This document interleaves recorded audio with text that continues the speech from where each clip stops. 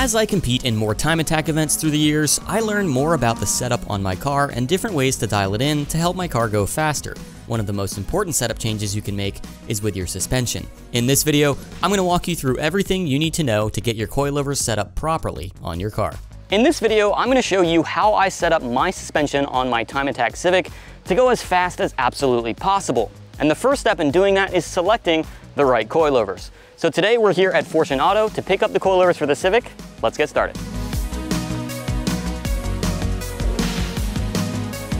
So this is our Pro 2-way Dreadnought, external reservoir, 24 clicks of damping adjustment, compression adjustment over here, Rebound over here. You have two pistons. You have a piston in the canister itself, and you also have our CFD piston in the shock itself. And this is going to be the best choice for your class, for what you're running in your vehicle.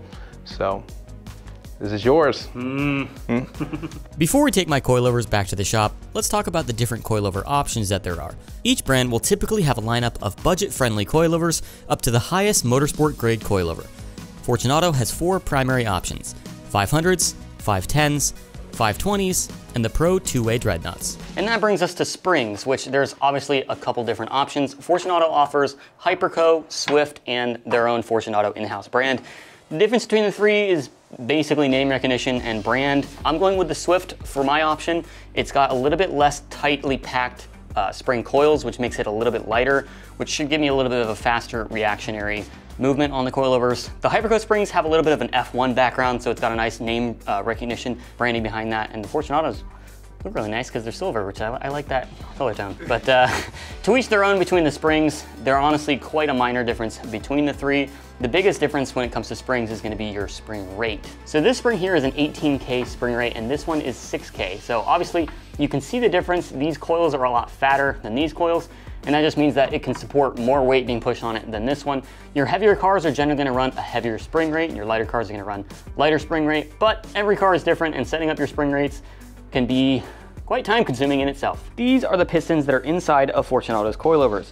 This is a piston for the 500s, 510s, and this is for the external reservoirs on the Dreadnoughts. The difference between these three is how the fluid flows around the outside. They call it the flow digressive technology, and that's Fortune Auto's patented technology, which gives it a nice digressive curve, which we'll talk about in a minute. So this is a cutaway of what the inside of Fortune Auto's coilovers look like. You can see the piston here, and there's fluid below and above that piston, and as your car is going up and down the road, that piston is moving up and down, moving fluid up and down between the two. We know what rate it's moving up and down between the two based on our shock dyno graph, and that's different for every coilover. This is what makes coilovers different, better or worse than others, in addition to the build quality, spring rates, spherical bushings, and all of that. There's a lot that goes into this. The largest difference between coilovers is their compression and rebound damping control. Compression is the rate that the strut will allow the spring to compress, and rebound is the opposite, the amount that will allow the spring to decompress or rebound. It sounds pretty simple, but it actually gets a lot more complicated.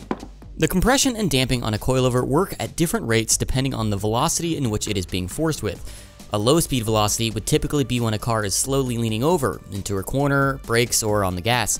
High speed velocity are bumps in the road or curbing on the outside of the track. The compression and rebound will act stronger on higher speed velocity movements. With most coilovers, you can adjust these movements with the turn of a dial. On a single-way adjustable coilover like this Fortune Auto 500, there's adjustment on the bottom between hard and soft, and that'll do compression and rebound together. On a two-way adjustable coilover, you have compression separate from rebound in two different locations. Then there's also three-way adjustable coilovers that has high-speed and low-speed compression, but we won't get into that. The beauty of Fortune Auto coilovers is that they have a concave flow digressive valving, which means that the compression and rebounds aren't linear with the velocity curve. Take a look at this graph and I'll show you what I mean. The 500s have a more linear curve for compression and rebound. The higher the velocity, the higher the rate. But with the 510s and up, they're more digressive, meaning that the compression and rebound rates aren't as linear with the velocity. And when you get to the Pro 2-ways, you have even more range of adjustment between the high speed and low speed velocity sections. With the digressive damper, it's easier to get enough damping for your car to feel stable and reactive during low velocity inputs, when you're cornering, braking, and accelerating. But it's not too much damping that when you drive over curbs and hit bumps that the chassis is upset and difficult to drive. But enough about damper control. Let's get these coilovers installed so I can show you how to set them up.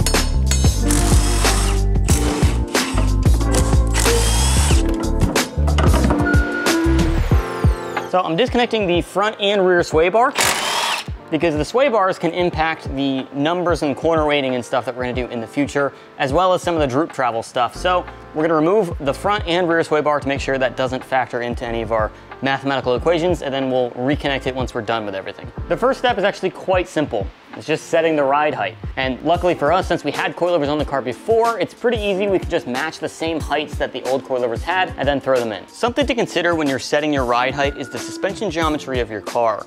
Generally, it's set up for your factory ride height. So if you lower a car too much, you could throw your suspension geometry out of balance. And what I mean is basically the toe curve when the wheel is going up and down in the compression and droop travel of the suspension.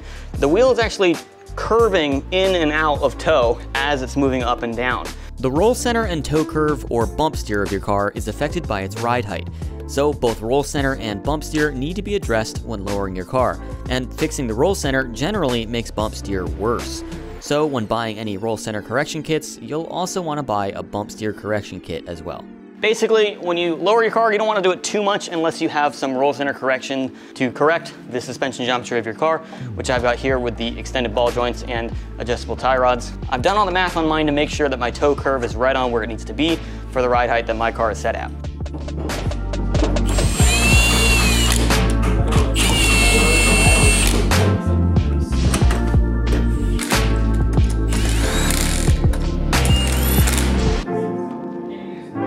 Now that we have ride height roughly where you want it, this is where most people would normally stop this process, but not you, because we're gonna continue getting this thing set up right, and it's gonna take a lot more to do that.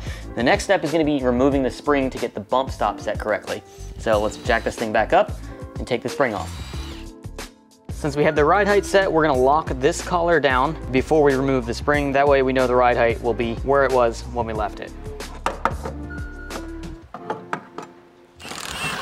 So now we have to take the coil apart so that we can put it back together with no spring on it, reinstall it on the car, and then compress the wheel all the way up and find out where it makes contact with the chassis. And we want to make sure that the bump stop in the coil contacts before the tire contacts the chassis. This is the bump stop that's inside the coil. It's usually hidden underneath this dust boot. And this is what you want to actually bottom out before the coil completely hits the bottom.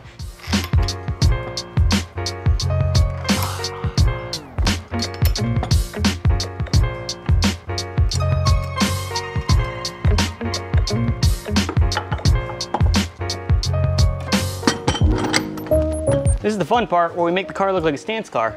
We're gonna raise this wheel up by the control arm so that we can still spin the wheel around. And we're gonna find out what contacts first, the tire against the chassis or the bump stop on the coilover. So it looks like in this case, the bump stop is hitting before the tire is contacting, which is a good thing, but we do still have a little bit more room for the tire to go up. So we're gonna lower the bump stop down further. We want it to be pretty close to even. We want the bump stop to hit first still, but we still have a lot more room for this wheel to go up into the fender. So we're gonna lower the coil shock body down. That way the wheel can go up higher before the bump stop hits. You can see at the top of the chassis here where the tire is normally contacting the chassis, and we're still about an inch away from that. So we're gonna lower the shock body by almost an inch, not quite a full inch, and that should bring that up a lot higher before the bump stop hits. To adjust where the bump stop engages, we're gonna move the shock within the body of the coilover. So the coilover sleeve for the spring and the bottom perch, we wanna make sure it has the same distance between each other, that way the ride height stays the same. All we're doing is moving the shock body within the coilover itself, that way it bottoms out at a different point. So what I'm gonna do, I'm gonna turn this bottom collar and count how many turns, and I'm gonna count the same number of turns for the top collar, and just shift everything up, and then I'm gonna move the body down. The other way. Yeah, it's contacting there too. That's not good. The tire contacting the chassis like that, when you're correcting a slide or something, if the tire contacts the chassis, it could snap the car the opposite direction and send you into a wall. Ask me how I know. Okay, the suspension is at full compression, and as you can see, the tire is not contacting anywhere, which is good because obviously you don't want it to contact under full compression. Now, before we lower it down, we're gonna measure the distance where it's at currently to the distance it's at full droop. And we're gonna need that measurement for later. That's gonna be the full suspension travel distance. And we're gonna want that, and you're gonna know why later. Okay, so the distance between the top of the spring perch and the bottom of the spring perch is 5 1/8 of an inch. We'll need that information for later.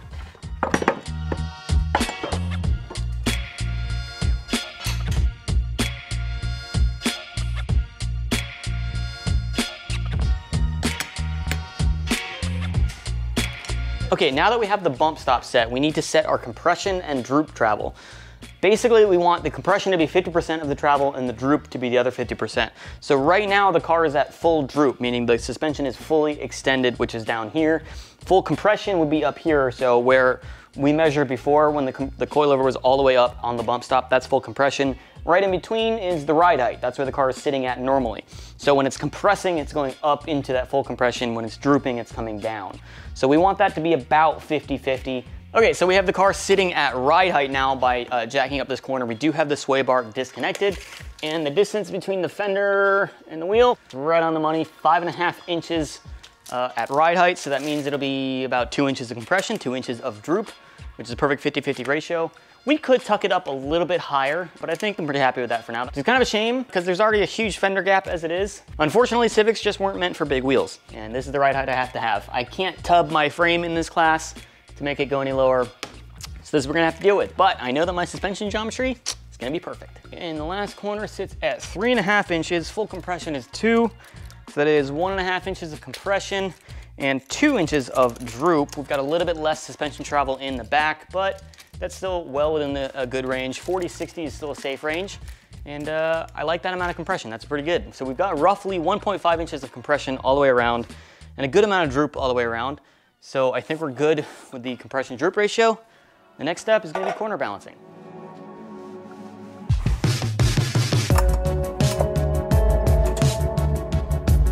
So to my surprise, the corner balance actually turned out almost perfect. It is 813 pounds in the left and 811 pounds on the right.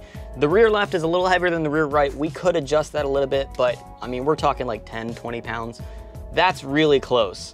So we're not gonna get too in-depth into corner balancing in this video. There's tons of resources out there about corner balancing specifically. I think we've even made videos about it in the past, so I'm not gonna get too in-depth about this, but for our purposes right now, our corner balance is just about perfect. With the coilovers properly set, now we can put the sway bars back on and give the car an alignment.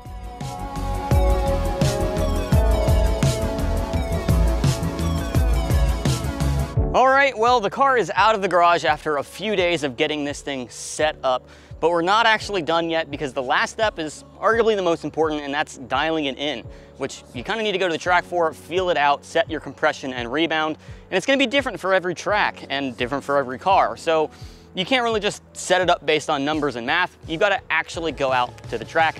So that's what we're gonna do now. We're taking this to the next Grid Life event, which is in New Jersey, Motorsports Park, and we're gonna get this suspension dialed in.